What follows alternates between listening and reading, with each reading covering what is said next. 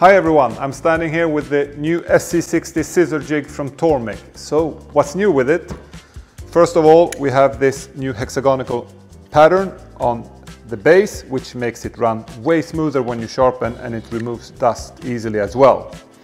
Also, the clamp, we have a bigger clamp and a smaller clamp. This reduces vibrations. It makes the scissors sit way tighter. We also have a new TPE material here, which makes it more versatile because you can sharpen a lot of different types of scissors. On the plate, we also have this little recessed insert where you can put the AngleMaster directly and choose whatever angle you want. If you know that you want 60 degrees, we also have a quick setup, both for the T8 and for the T4.